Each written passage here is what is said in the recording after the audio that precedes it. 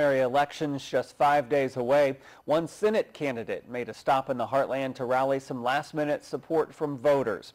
Republican Congressman Todd Akin of St. Louis held a meet and greet in Kirksville late this afternoon. He met with local leaders and residents to discuss what he will fight for in the Senate if elected. Issues like restoring jobs and the economy, controlling government spending, and repealing President Obama's health care reform law. He says he wants the people of the Show Me State to know he has the experience to do the job that his opponents don't.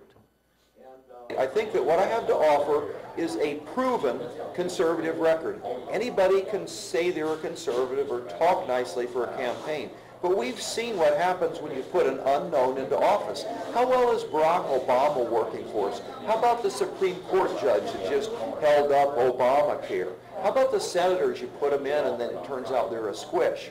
Look, what I have beats talk and promises. I have a proven conservative record. I'm the most conservative. Akin is going up against businessman John Bruner and former state treasurer Sarah Steelman for the Republican nomination. The winner of the primary will face incumbent Democratic Senator Claire McCaskill in the November elections.